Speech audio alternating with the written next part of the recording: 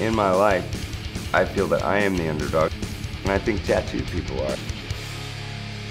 I am constantly judged on the basis of my appearance or my lifestyle. I think with pit bulls, they are based solely on their appearance. I can relate to them on a level that a lot of people might not be able to. Pit bull terriers are the most loyal, loving, nurturing, amazing, kick-ass dogs in the history of Earth.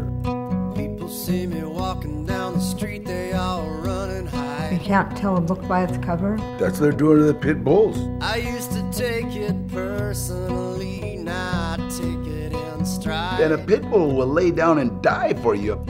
I got nothing against no one, I wouldn't hurt a fly. A long time ago, they used to call them nanny dogs because they would watch kids. But people seem to think I'm mean, and here's why. Here's why.